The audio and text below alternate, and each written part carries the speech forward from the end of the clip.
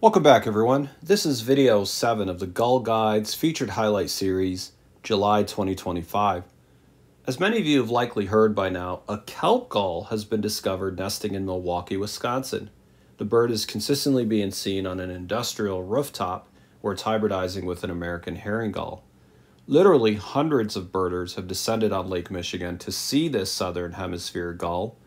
Many questions have been asked regarding its origins, and you can read more about the details of this extraordinary event under the June monthly notables notes on Anything Laris. I'll link to that page in the description below. So in this video, with the increased interest in kelp gull identification in the last month or so, I put together some slides here that I hope will be useful to anybody who's been thinking more about Kelp Gull ID. This is quite an extraordinary event to be talking about kelp gull identification in June, July in the Northern Hemisphere is unheard of. What we have here is this adult male on the right with its chick and a nest off to the right, and its presumed herring gull mate. To put this in perspective, this is Milwaukee, Wisconsin, the west central shores of Lake Michigan, and here's where kelp gulls are ordinarily found, all throughout the southern rim of the southern hemisphere. This is a southern hemisphere gull. They are rarely found north of the equator.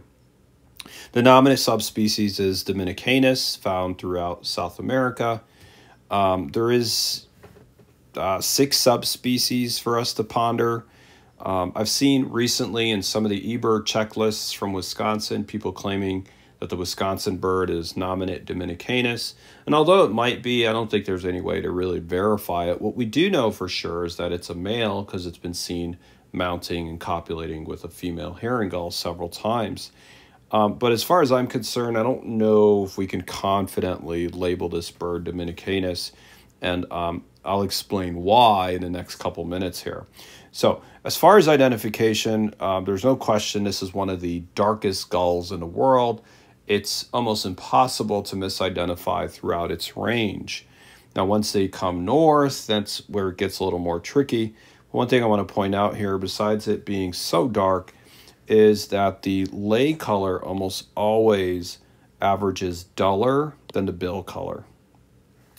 For anybody who might think this could be confusing if I were, say, thinking of a lesser blackback, lesser blackback gulls typically don't show this much white drooping below the greater coverts. So because kelp gulls have these broad white trailing edges, kind of like slatyback gull, you'll notice this drooping skirt on adult types. But also the eye color.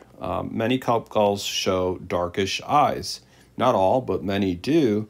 And so that should start to eliminate lesser blackback gull at this age. One thing I'd notice, at least consistently with the Peruvian population, is that they average longer legs than most gulls that I'm used to seeing. And this is noticeable from a distance. And so these legs are quite long all throughout the flock. I don't know if it's unique to the Peruvian birds, but I've noticed it in birds in photos that I've seen in Peru, in Chile, and also in Brazil. And this is in contrast to this smaller subspecies, Austranus, that's found in Antarctica. This subspecies is known for having short legs and is known for having a shorter, more stout bill. I'll show you in just a second here that on the wingtip, Austranus tends to have more white in the wingtip. And that can get tricky, especially with the broad white trailing edge. But I do want to show this bird perched here before I go on to some flight shots. This bird was keenly picked out and identified by Alex Lamoureux a few years ago at the Brownsville landfill in South Texas. Alex identified this bird and made a lot of people happy down there. You'll notice the jet black upper parts, the duller greenish yellow legs, and the white drooping below the greater coverts here on those secondary tips. Dark eye should also help exclude lesser blackback gull. When you get these birds to open their wings, you'll notice that at least in the nominate subspecies Dominicanus, they tend to have a small P10 mirror. This one is fairly small, but it's not completely unheard of for birds in like Chile and Peru to not have any mirror at all, to just have an all black wingtip. All right, and so that's not true really of the populations that you find in Madagascar and New Zealand.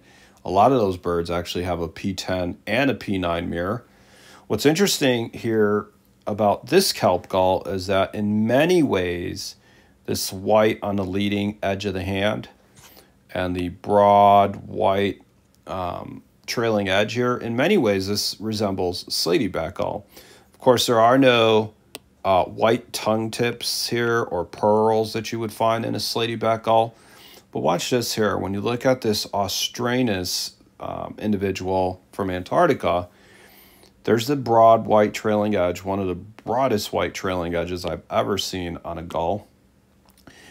Interestingly, it's not jet black on the underside of the hand here.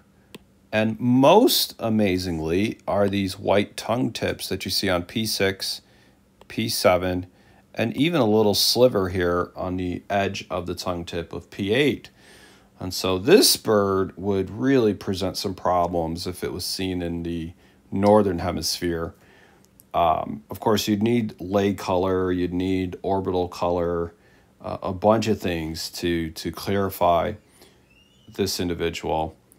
But fortunately for us, the Wisconsin bird has a fairly dark black wingtip, much more in line with this. A slightly larger, more rectangular P10 mirror. But overall, there are no issues with the Wisconsin bird. There are hints of a tongue tip on P6, and this could mean a number of things. I know that I've seen photos of birds from the Patagonia region that aren't quite, these standard Dominicanus types, but they're also not as boldly marked as these Austranus types. So whether there is some intermediate geographic variation there in the southern rim of South America, or if this bird has come from entirely a different direction, we don't know. What I will say is that if you have some extra time on your hands in the next few weeks, you probably want to get to Lake Michigan and see this bird. Just an extraordinary event to see a nesting kelp gull. It is obviously the first record for Wisconsin. It is now the northernmost nesting record of a kelp gull worldwide. At least in North America, kelp gulls have not nested anywhere that we know of other than the Chandeleur Islands. The Chandeleur Islands, if you don't know, right off the coast of Louisiana and the Gulf of Mexico. In the late 80s, early 1990s, ornithologists found kelp gulls and herring gulls breeding there, and then they found them hybridizing. And this went on for some years and continues until now. And so if you're interested in this, there's a link on my website with an article that details that event of hybridization between kelp gulls and herring gulls on the Chandeleur Islands. So I'm going to end here. I think anybody who was wondering about Kelp Gull ID probably has a better sense now that you're looking for these duller legs, perhaps a darker eye, broad white trailing edge on the open wing. And the wingtip, we're going to say for now, is variable depending on the subspecies. If we're talking about Dominicanus, nominate from South America, they generally don't have prominent white tongue tips or large mirrors. They generally don't show a mirror on P9. But then you start getting into places like Madagascar and Australia and New Zealand, and the wingtip patterns on those birds are quite different. Okay, thank you guys for watching. If you have any requests or suggestions, please, as always, just send me email to thegullguide@gmail.com. Till next time.